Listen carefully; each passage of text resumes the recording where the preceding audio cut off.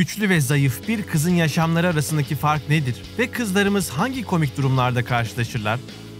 Şimdi Womoş'undan öğrenelim.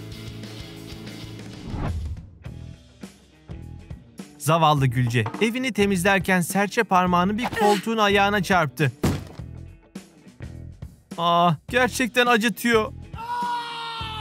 Bu ufak kaza yüzünden küçük ayağı alçıya alındı.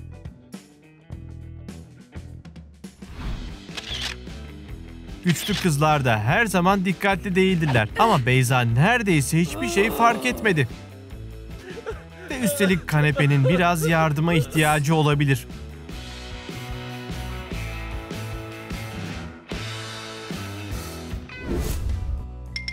Mutlu yıllar. Bunu tak. Bu aramaya bakmam gerekiyor. Merhaba. Hayır. Nereye gidiyorsun? Uçuyorum. Kurdeleler mi? Bu da ne?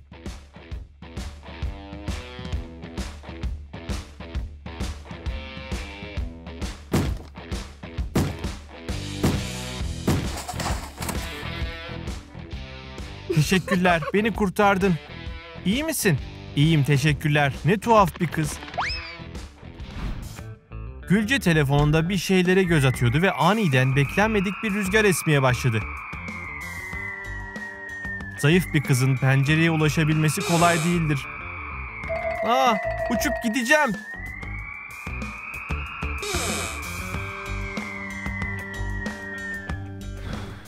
Yapabilirim. Kapatacağım. Çok daha iyi. Aynı şey Beyza'ya da oluyor ama güçlü kızımız sadece bakarak pencereyi kapatabiliyor.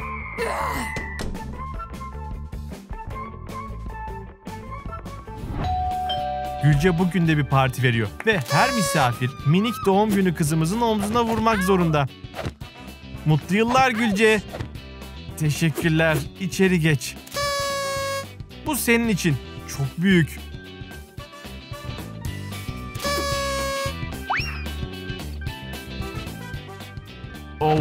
Tebrikler. Sağlıcakla kal ve mutlu ol. İçeri geç hadi. Gülce bu doğum günü isteklerinden daha fazlasına katlanamaz. Artık hazırım. Teker teker gelin. Mutlu yıllar. Bu ilginç bir kıyafet. Selam, bu senin için. Hadi sarılalım. Pekala. Gülce yaratıcı koruması sayesinde bu sefer morluklardan kurtuldu. Selam dostum. İçeriye gel. Pekala, çak bir beşlik.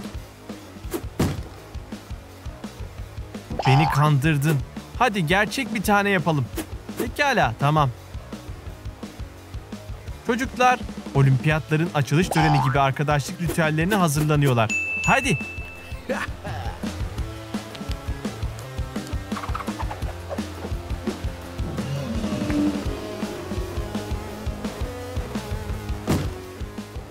Zavallı Okan'ın bu güçlü selamlaşma yüzünden eli kırıldı gibi. Gerçekten üzgünüm. Hey, sorun değil. Bir elim daha var. Hadi tekrar yapalım. Açlıktan ölüyorum. Burada konserve sebzelerim vardı. Ama küçük Gülce bu büyük kavanozu açmakta sorun yaşıyor. Öğle yemeğini yemeyecek sanırım. Yemek siparişi vermem gerekiyor. Merhaba, özel sushi rololarınızdan istiyorum.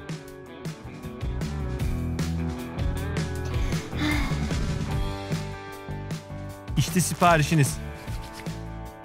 Alın bakalım. Hazır yiyeceklerle ilgili bir sorun olmamalıdır. Ama bu sefer Gülce soya sosunun kapağını açmakta sorun yaşıyor.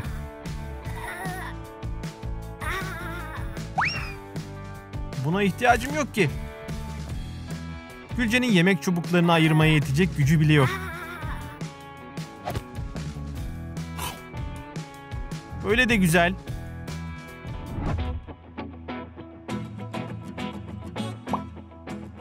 Ne nefis bir salata. Biraz acıkmaya başlıyorum. İhtiyacım olan her şeye zaten sahibim.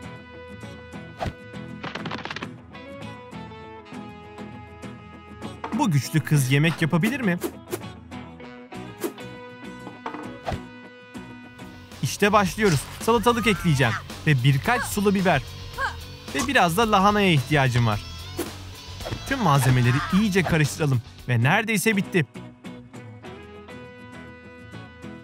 Gerçek bir hanımefendi pis bir masada yemek yiyemez. Benim de değişmem gerekiyor. Artık salatamı yiyebilirim. İşte harika bir salata hazır durumda. Bunu nasıl yapabildi?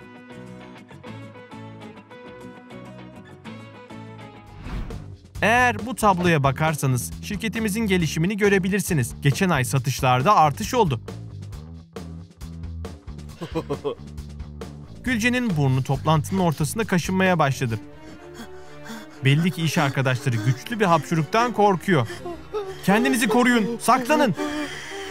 Hapş. Affedersiniz ama bekledikleri şeyle karşılaşmadılar. Gülce'nin hapşuruğu küçük bir fare gibiydi. Çok korkmuştuk. Arkadaşlar en son haberleri tartışıyorlar ve aynı zamanda arkadaşlarının pizza getirmesini bekliyorlar. Okan bu seslerin ne anlama geldiğini zaten biliyor. En güçlü kasırga geliyor. Kurtarın kendinizi. Olamaz. Nereye saklanacağım? Çocuklar, pizza getirdim. Ne?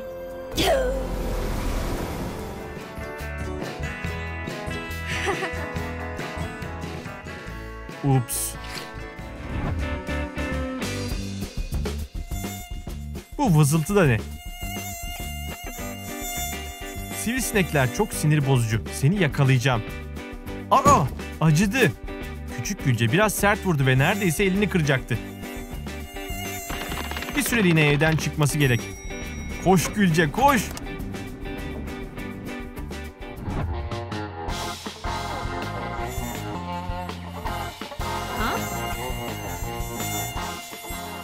Burada sivrisinek mi var? Al bunu seni vampir. Beyza bu konuda çok ciddidir. Sivrisineğin kesinlikle öldürülmesi gerekiyor.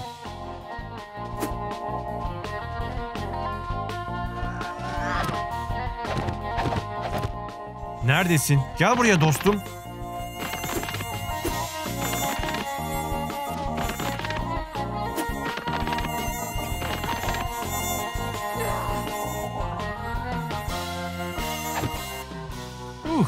Sanırım onu öldürdüm.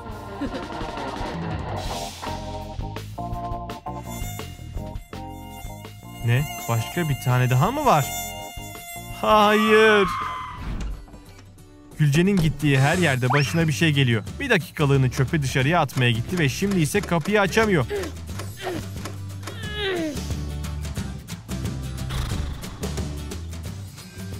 Artık koridorda mı uyuyacağım? Evet, teşekkürler. Çıkıyorum.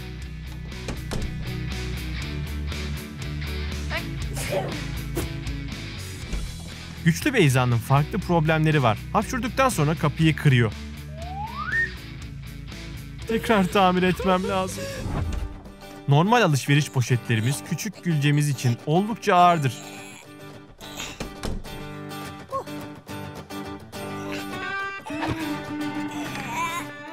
Bu bir felaket ve arabam çalındı. Poşetlere baktığınız zaman sanki içinde tuğlalar varmış gibi görünüyor. Neden bu kadar çok şey satın aldım? Okan bugün bir haftaya yetecek kadar yiyecek almaya karar verdi ve görünüşe göre biraz abartmış. Çok fazla şey satın aldım. Bunların hepsini nasıl taşıyacağım? Yardıma ihtiyacın var mı? Benim mi?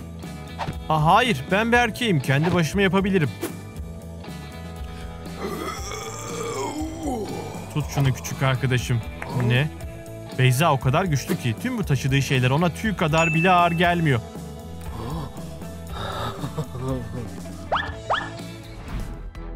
Gülce hayatını büyük ölçüde değiştirmeye ve güçlenmeye karar verdi.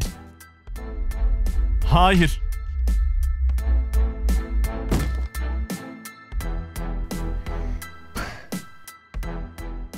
Spor yapmak bana hitap etmiyor. Ha? Merhaba güzellik. Yardıma ihtiyacın var mı? Hayır, teşekkürler.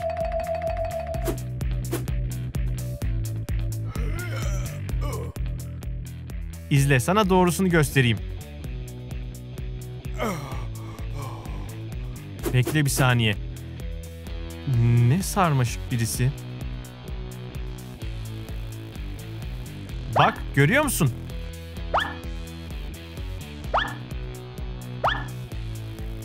Hey, o kızdan uzak dur. Ne? Ah, tabii.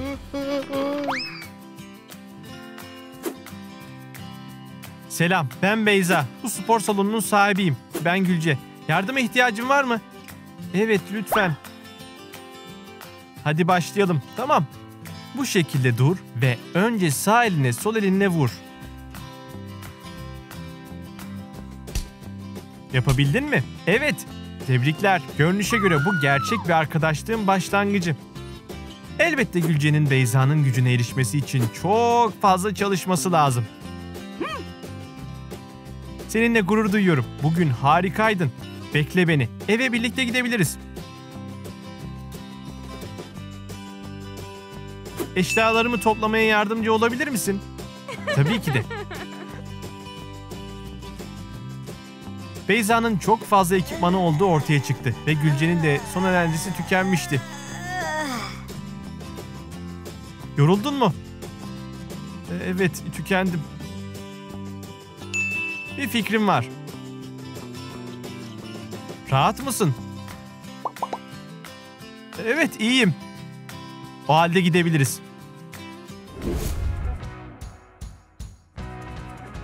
Güçlü ve zayıf kızların maceralarını sevdiniz mi? O halde siz de bunlardan birisi misiniz? Ve ayrıca bu hikayenin devamının gelmesini istiyor musunuz? Yorumlara yazın. Videomuzu beğenmeyi, kanalımıza abone olmayı ve bildirimleri açmayı unutmayın. Böylece Woohoo ve Omotion'daki büyüleyici videoları kaçırmazsınız.